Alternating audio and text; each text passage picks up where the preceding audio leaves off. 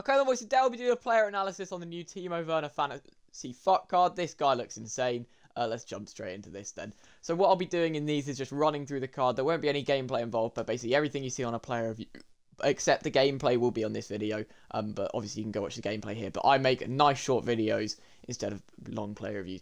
So he is 5'11", high, medium, 4-star, 5-star, right-footed, controlled, explosive. I mean, that looks insane. First of all, like, you don't want anything else.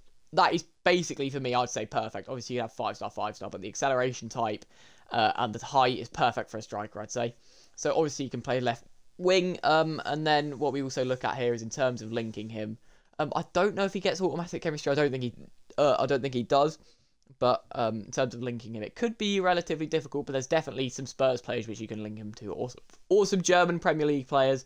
But no perfect links really there. But it is nice and easy to link him.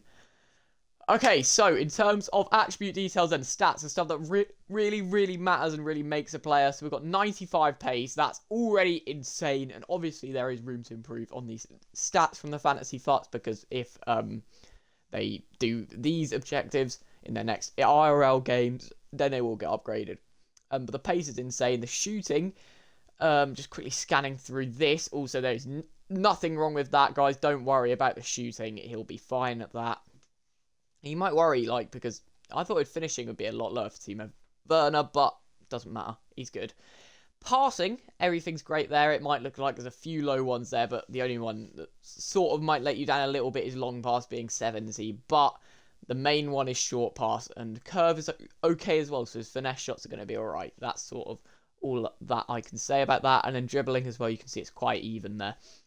All I will say is the balance is a little bit low for a higher card, but obviously that will improve when he gets the upgrades. And then defending, all we look at here is heading accuracy. Obviously the standing tackles are low, he's going to be so bad at that, but the heading accuracy is good, and the physicality is good also. Low strength there, but he is 5'11", so we'll let him off. 2 playstyle pluses. Let's have a look at the normal playstyles first. So he's technical, rapid, first touch, relentless, and quick step, and then his playstyle pluses are all to do with scoring. It's chip shot plus and power shot plus, which is a very good one. We like that. So now we'll talk about sort of chemistry styles and what to put on him. I'd recommend going for a shooting and pass here, because the long pass is a little bit low, and that's the only thing that's sort of really going to let you down. And then obviously the price is fairly expensive. I'd say it's very over expensive for Timo Werner. But what I'm going to say is this is quite a good. I say it's good value if he gets 2 upgrades here. So if Spurs win 2 goals in their next 4 games, and he makes 3 appearances, which I think he will, and I think he'll get a goal and assist. So I'd say that, you know, he's definitely going to be worth the value in the future. I mean, he's a very good card now. So obviously if he had the fodder to do it, and you got good players to link him to, I would say it's a good card to go.